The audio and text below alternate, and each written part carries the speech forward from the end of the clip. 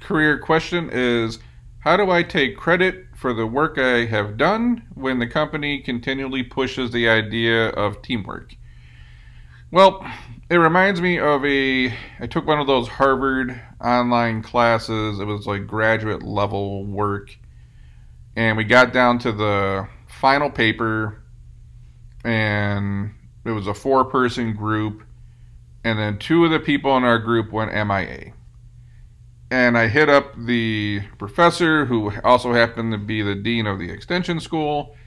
And I'm like, look, I took this class with the thought of, I'm a business owner. I own a handful of companies. I'm working 6 or 7 days a week. I don't have time to sit here and, do the work of like 2 other people. And even a third person was kind of only half involved. And, her response was, welcome to the real world. And I'm like, all right, fair enough, right? This is how I got somewhere in life, and I get that very well. So I ended up doing about 3/4 of a 60-page presentation we had to put together. It's graduate level business work, business class. And I think back of that's kind of how everything happens in all parts of the corporate world, where you're going to go do a bunch of work, and everyone on your team, whether they did the work or not, is going to get credit for it. In my case, we ended up getting an A on that paper, and everybody got an A. And I guess you call that fair. And I guess it's one of those things that if your work is really standing out, I'm going to assume your bosses, managers, and the people above know that. I know a lot of times we think that all bosses and all managers and all companies are stupid because that's what you see on TV.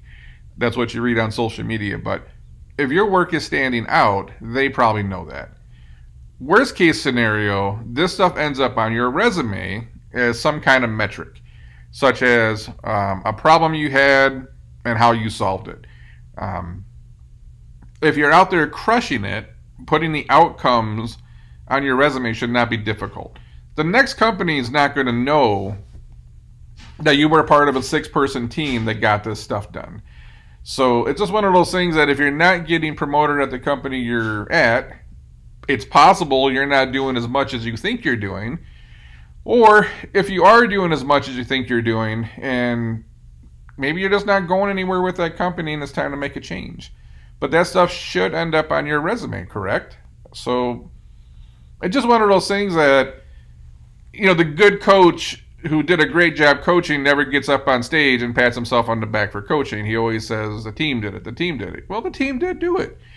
It's one of those kind of like selfless moments. It's you don't want to take away, the sunshine from everybody else. So I do get the team environment, and I do see where you might feel that you're fading out in the background because we did it, collectively. And let's face it, there's always people that do more than others. There's always people that do less than others. But my thought is your boss probably knows who did what. I don't know what you expect, though. Like, did you come to work and did you do what you're supposed to do? Or did you go above and beyond? Now, I think where we're at in the world right now, many people want a pat on the back just for coming to work. I get in a conversation with a buddy at a Fortune 500 with his department, just weekly basis. He's got team members that think they should be celebrated, congratulated, and get fresh baked cookies because they show up to work every day and keep a chair warm. So you have to ask yourself, are you keeping a chair warm? How much are you contributing? Are you doing what you're getting paid for? If you're doing what you're getting paid for, then do you want a party thrown for you? Or are you going above and beyond?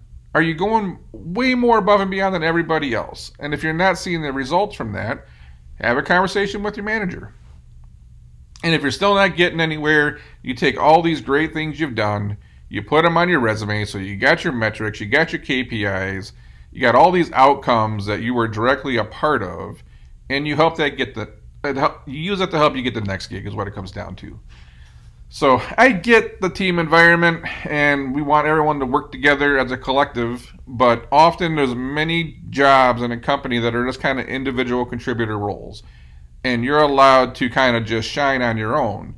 In that team environment, it's a little bit tougher.